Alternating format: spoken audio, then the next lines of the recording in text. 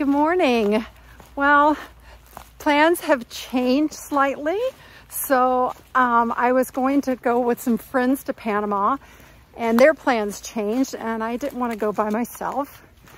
So I canceled that trip or postponed it. And I decided I would come out here on the Ouachita Trail in Arkansas and hike it.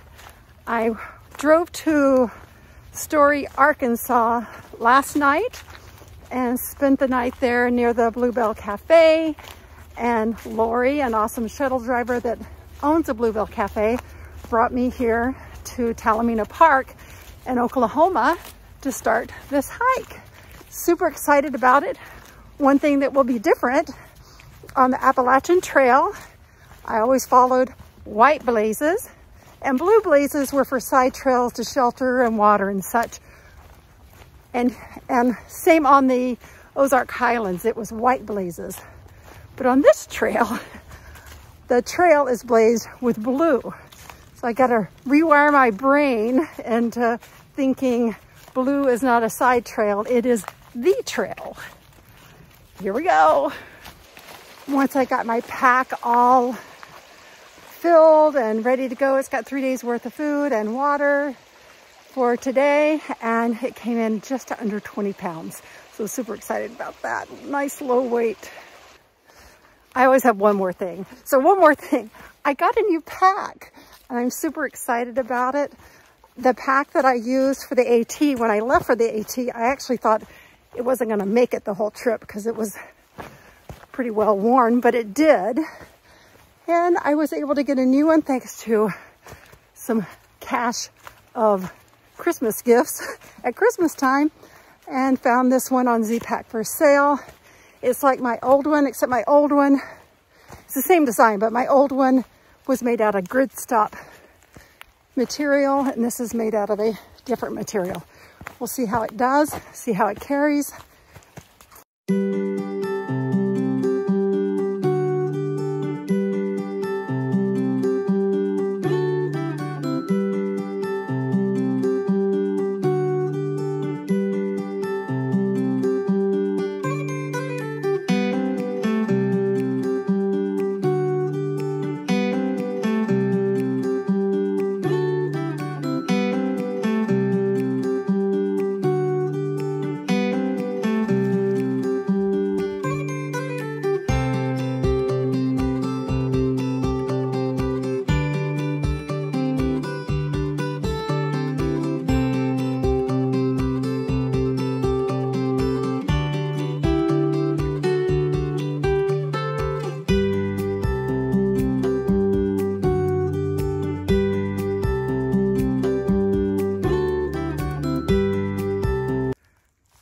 To Dead Man's Gap, and I read a sign that said, because I went to a little overlook off trail to check things out, and the sign said Dead Man's Gap was named because supposedly some horse thieves were caught here in the early 1900s and they died here, and so it's called Dead Man's Gap. And I think it's funny that just 12 miles down is Horse Thief Spring, and I think I see some water. Yippee!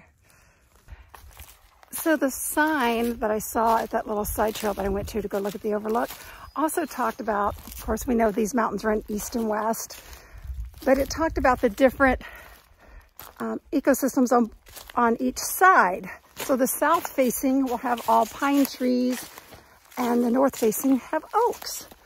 So that was interesting. A little bit of trivia. Also, there's supposed to be a red salamander that lives on the north side.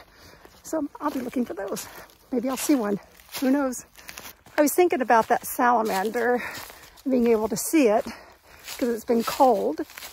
I am currently in a short sleeve shirt and shorts because I think the high today is like 60. It feels wonderful. But the high tomorrow is supposed to be 70, the warmest day.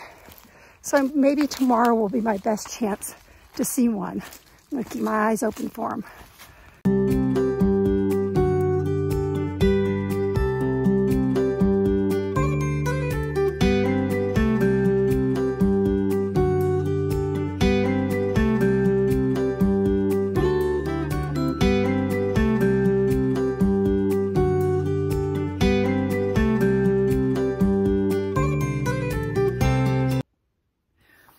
originally mapped out this trip, I was going to go 14 miles today. And I got to thinking last night as I was looking at it, oh, maybe I can go all the way to Holson shelter. Was it 16.8? So I thought, well, I kind of did the math and the mileage and thought, well, by 1 o'clock, I can make it at least halfway to Holson. Then I should be fine to make it there the rest and the second half of the day. So I made it to Rock Garden Shelter. That's where I am now. And it is at 9.3. So I think I'm going to push on all the way to Holson. I don't know. We'll see what the terrain is like. I've heard it gets really rocky from here. I don't know how much that'll slow me down. But I'm feeling pretty good. My quads are kind of not happy with me because they haven't been exercising like they used to. But I'm sure they'll get stronger each day. So I'm going to give it a whirl and see if I can make it there. If not, I can always stop at mile 14 and throw up my tent. So as you can see, it's a beautiful day out there.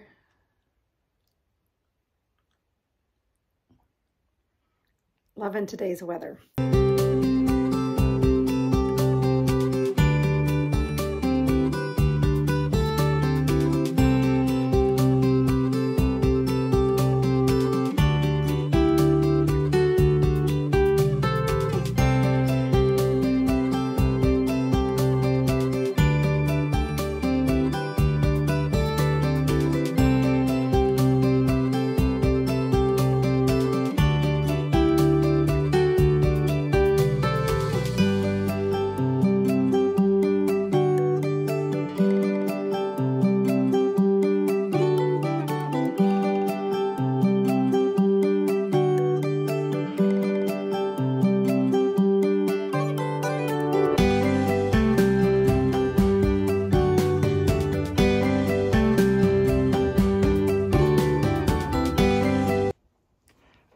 I made it to Holson shelter at 16.8 miles, and I'm going to tell you what, that 7.5 miles was brutal. I didn't even get here.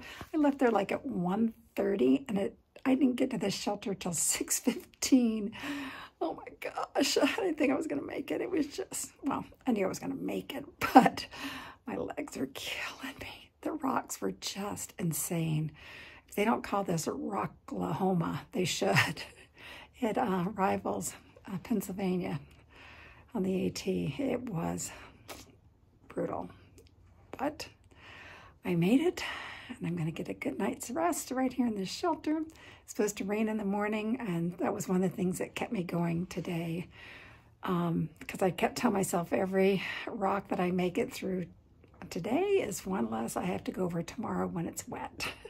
So hopefully it'll stop raining by noon, like the forecast said, and then the high tomorrow is supposed to be 70, so that's insane. See how it goes. I'm gonna sleep in this shelter and really enjoy it. Good night. Good morning. I'm getting ready to head out for the day. It's like after 7:30, and it's still raining, but I expected that. So I probably won't take too many pictures or video till this rain lets up. I'm just gonna try to keep walking and get as many miles in as I can while it's raining. Here we go.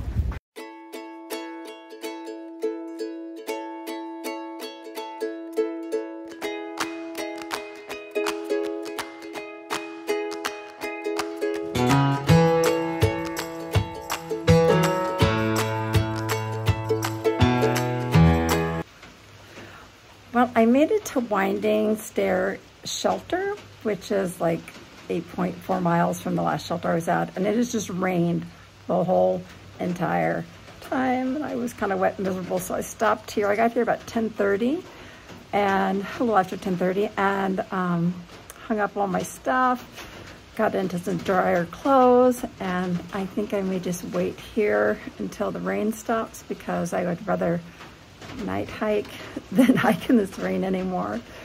And I have just under 9 miles to the next shelter. That's where I wanted to get to today.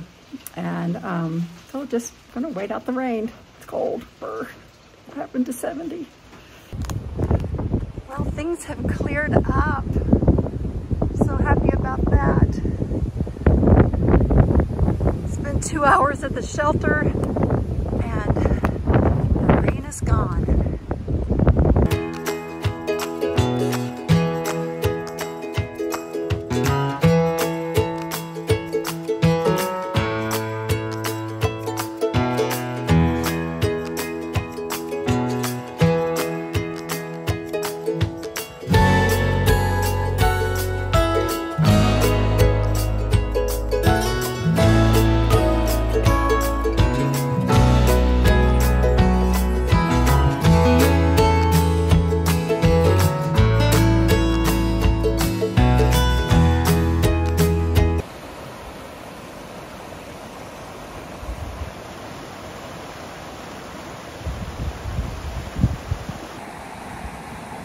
Well, I went a little further downstream to cross, so I crossed here, and it was crotch deep and really fast right there in the middle.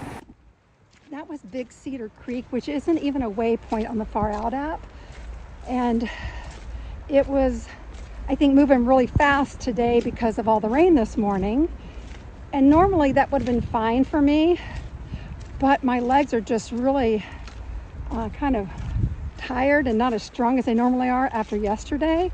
So I know what my limitations are now. So if I come across something again for the end of the day that's that fast and deep, I will stop there and camp and call it for the day and wait for the water level to go down in the morning. Safety first.